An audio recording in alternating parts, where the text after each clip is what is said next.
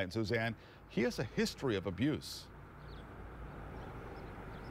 In 2010, Beshires was charged with 4 counts of child abuse. He was convicted of one of those and served a year in jail. That was after they found abrasions and bruises on a 3-month-old child's body.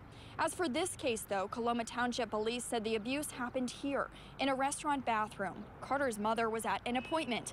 Police said Beshires was alone with the child for almost 2 hours. When Carter's mom got back, she and Beshires ran some errands. Then she noticed her son was cold and not breathing. Yesterday in court, Beshires told the judge he wasn't guilty of anything. A waitress remembers Beshires and the baby coming into the restaurant. She said that Carter was with Beshires in the bathroom for almost 30 minutes. Yeah, we noticed he was in the bathroom for quite a long time with the baby crying, and then he stopped crying, but he was still in the bathroom for a while. And we were, wondering why he was taking so long in the bathroom. Beshires' grandmother told us that he had told her that it was an accident, that the child had fallen off a changing table, that he would never intentionally hurt a child. Now, when we stopped by that restaurant, we could not find a changing table in their facility. We'll tell you more about Beshires' criminal past tonight at 6. Live in Coloma, Suzanne Spencer, WSBT 22 News. Suzanne, Beshires has a long criminal history. He was previously charged with 15 felonies, 7 misdemeanors just in the past 12 years. Many of those were dismissed, but it's something Carter Donovan's family wish they knew sooner. An 8-month-old who he considered his little buddy. He liked to sit around and everybody loved him. In his smile. He was always happy, always had a smile. And he took my heart, he really did. I mean, I just loved him. Instant love, instant.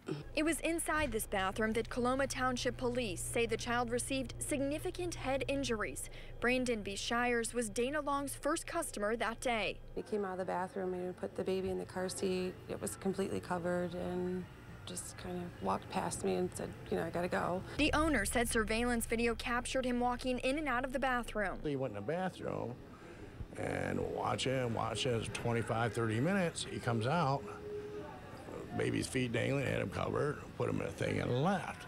So we're not thinking much of it. Within an hour, the employees said police showed up. Hours later, Beshires was arrested. But it's a phone call Gina Lovelace won't forget. The baby was beat to death, and it's like, oh my goodness. This wasn't his first allegation of abuse. Beshires served a year in jail after he caused, quote, serious abrasions and bruising to a 3-month-old child in Cass County. In court, an attorney said 2 kids were removed from his care as a result. And I don't see how somebody could do this to a baby. I don't get it,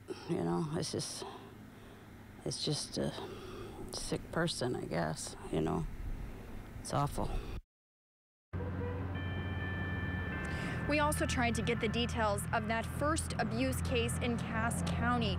Now, we were told that public record was not available because it's being used in this more recent abuse case in Berrien County. I also spoke with Beshires' grandmother today, who chose not to go on camera, but did tell us that Beshires had told her it was an accident, that the child had fallen off of a changing table. She also said that this has been very tough for their family too, and that he would never intentionally hurt a child. Live in Coloma, Suzanne Spencer, WSBT 22 News.